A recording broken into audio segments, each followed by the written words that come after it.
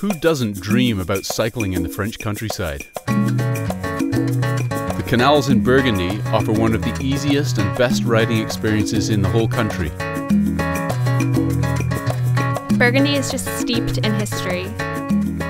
You get to visit many historic sites like the Abbaye de Fontenay and the town of Semur-en-Auxois. It's just like taking a step back in time. Chateauneuf is one of my favorite towns that we visit along the way.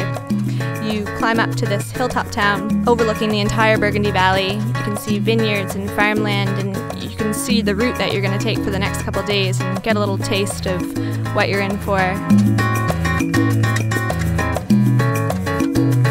Whether you like wine or not, the culture that produces it has helped shape the architecture, the infrastructure, and the way of life here for centuries. What I like is that every village seems to have its own small farms and local food sources.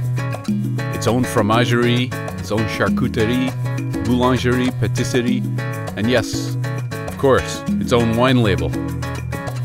Fabulous food, abundant and deeply ingrained in the way of life here. Cruising along through vineyards, weaving your way through the rows. It's pretty fantastic.